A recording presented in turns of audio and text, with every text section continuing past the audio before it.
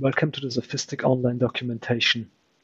In this video of the composite bridge tutorial, we show how to calculate stress ranges for the fatigue design checks. Before we start with the input, some notes about the concept for calculating stress ranges that we present here. The stress ranges in the composite section are calculated from the maximum and minimum forces and moments that occur during the passage of the fatigue load model over the bridge. However, this action is not the only relevant one for calculating the stress ranges in the section, because for calculating the effects of the loads from the fatigue load model, it is important if the composite section is cracked or uncracked. To judge this, the typical load level on the bridge during the passage of the fatigue load model is relevant.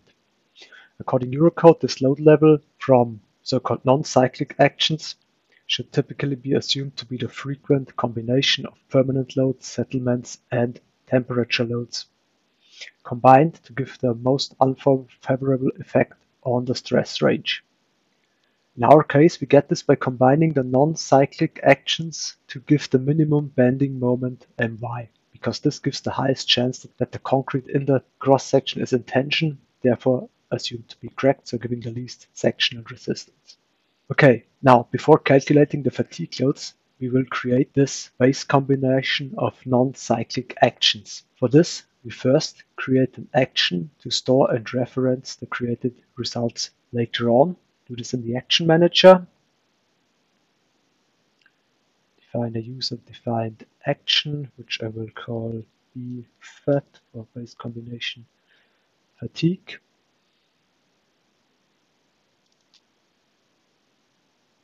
This action should not produce stress ranges, so make sure to set it to be treated as permanent in the superposition and set the safety and combinations factors to 1.0.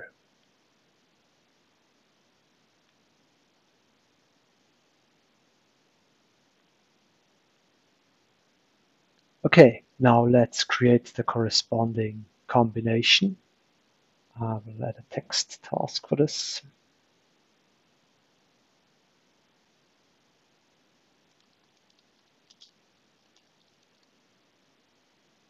And paste the corresponding input. You should already be familiar with the concept. We define first the combination.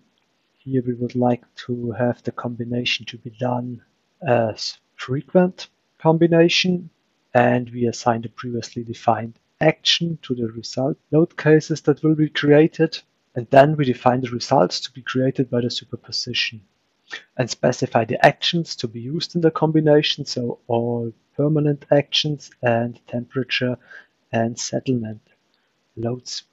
Then we define the results to be created by the superposition. As noted, we would like to get a superposition for the minimum bending moment My. The results should be stored in this load case here. Okay, that's fine. Now the next step will be to calculate internal forces and moments due to the fatigue load model. As for the other traffic loads, we specify an action to define how the created result load cases should be treated in combinations. Here we can use the predefined action FAT for fatigue traffic loading. Okay, please edit. Okay, having defined this, we next calculate the internal forces due to the fatigue load model with the traffic loader. So open the traffic loader. Please add the corresponding fatigue load model to the load trains for the analysis. So here FLM3.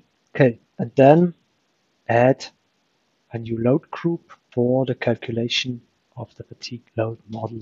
Remember here to assign the corresponding action. Base load case number here will be 300, and also will give a title here. Okay, then create two cases. So for the load position in cross direction, one for the right alignment of the lane, and the second one for the left alignment. Okay, then we can once again run the task and take a look at the created results for the beam elements.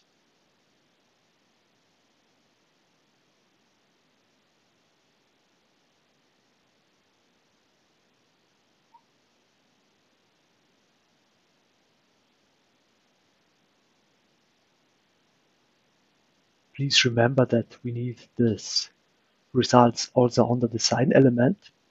So we have to map the corresponding load cases on the design element. So here we will add the line with load cases 301 to 312 and run it.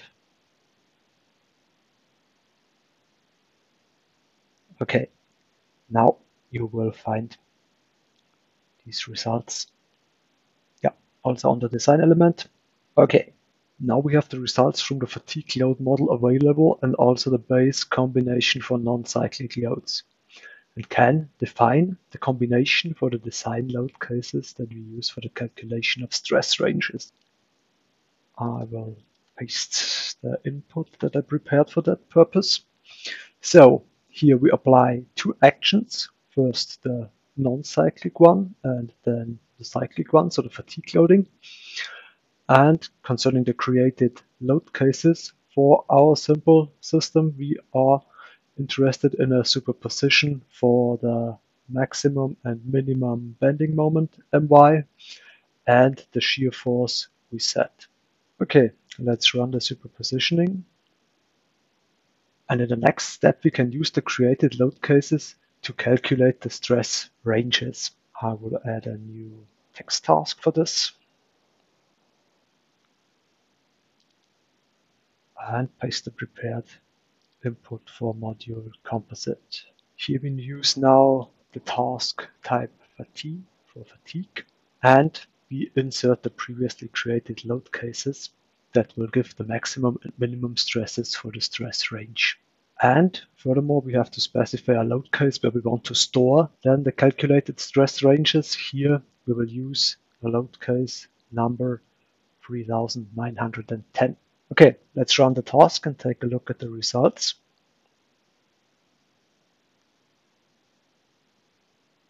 For each material, we get the maximum stress range for axial and shear stress at the decisive position in the section, and this for every section along the girder, as you can see.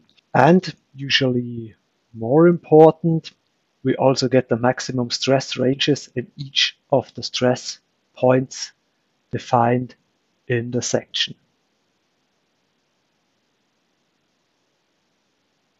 We can use the stress ranges then to proceed with the fatigue design checks.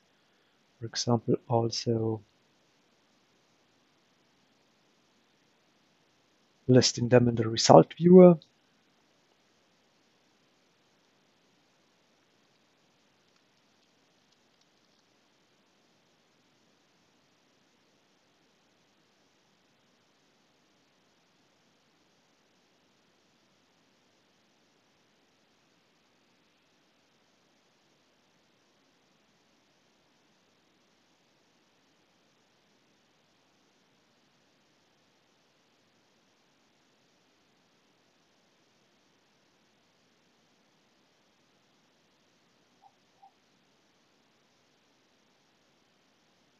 For example, filter for one of the stress points. Note that when you request a detail at the selected section, you will get plotted the stress range from min to max in green. For example, for the shear stress, min, here is max, and this is the range. And if you have requested, as we did here, the echo level full, then you will also get not only the stress range for the load codes where these results are stored, but also for each of the constituting load cases that have been investigated for these stress ranges, the contributing subload cases, and the plot of the stresses for this individual load case.